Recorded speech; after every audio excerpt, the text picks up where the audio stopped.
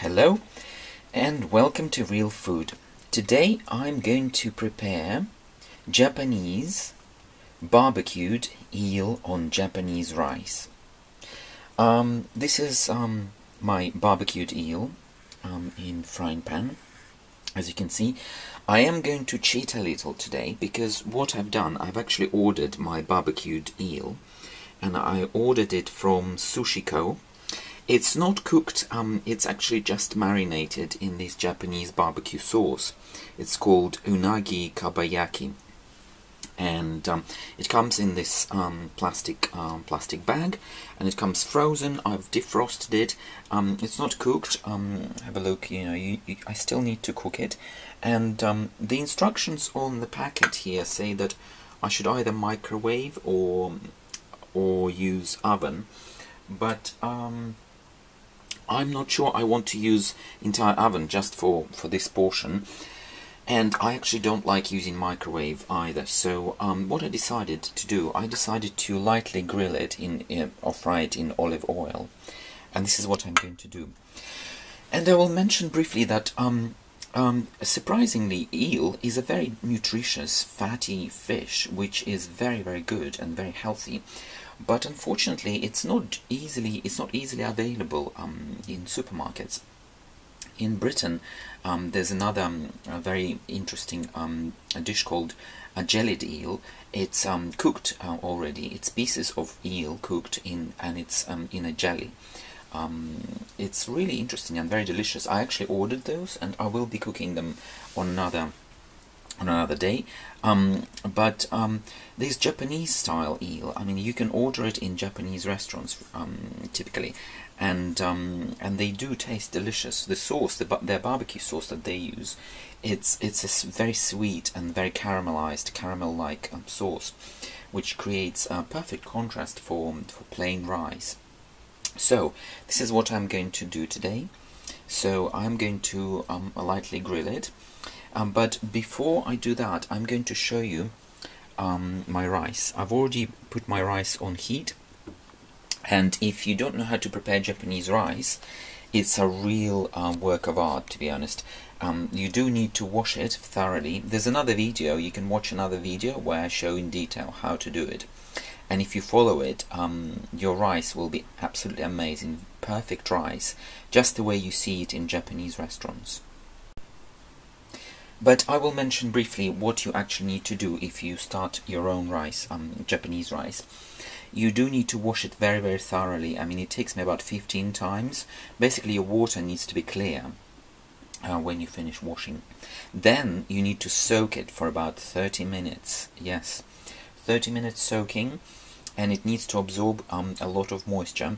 And then you put it on medium heat, like this, and you cook it for another 10 minutes. And after those 10 minutes, you're allowed to steam again to continue absorbing the hot water for another 10 minutes.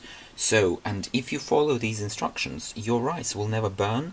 You'll have perfect rice. It never gets stuck at the bottom.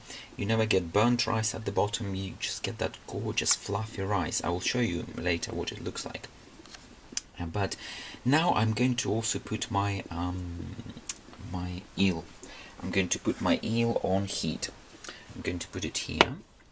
I'm going to grill it lightly, and this will be my topping for my Japanese meal. So I really look forward to it because I really do love both Japanese rice and Japanese barbecued eel, so it's going to be absolutely amazing.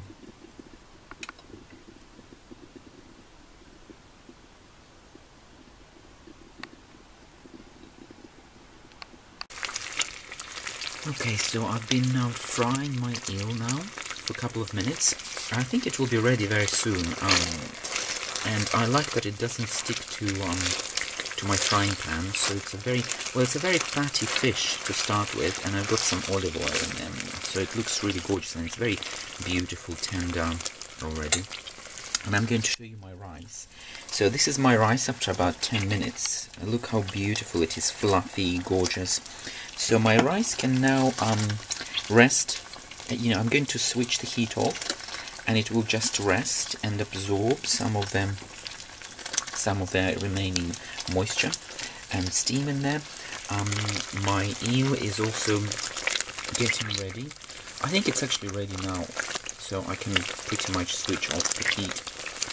It doesn't need very long frying session, because as you can see, the actual flesh itself is fairly thin, so very gentle light frying or grilling will actually work, and it's already very soft, I can tell. Another thing I'm going to do, quite often when you go to Japanese restaurants, they give you a box or a don, and they've got multiple layers. The bottom layer is the rice, and then the second layer is often sprouted beans. I don't have any sprouted beans at the moment, but I've got alpha and radish sprouts. So I'm going to lay these alpha radish sprouts on top of rice, and then I'm going to sprinkle it with soy sauce, and then my eel is going to go on top, and I'm going to have my perfect Japanese don. It's like a box with multiple layers: rice, sprouts, and fish.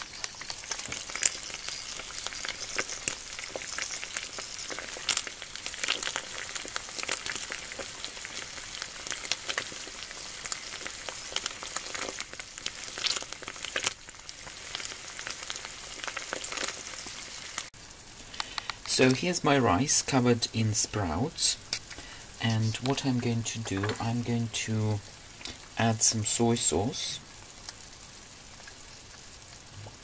This will make my rice taste absolutely fantastic, and it will further moisturize my rice.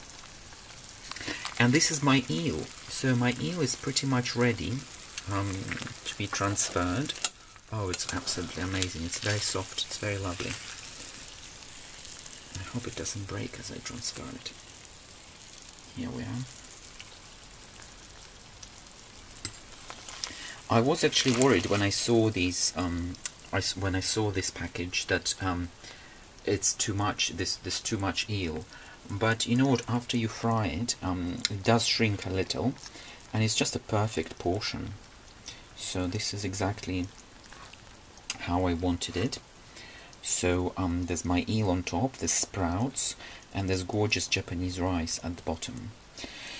So let me wish you bon appetit. I'll mention that I ordered my eel from the Fish Society in Britain, but you can, if you search barbecued eel, you can order it online. Sadly, supermarkets don't always sell it, but there are some specialist Asian supermarkets or Japanese supermarkets you can get it like that in a plastic bag, but generally most supermarkets wouldn't have it in stock, but luckily you can order. So Fish Society is one option, and do use Japanese rice because it works really well with eel.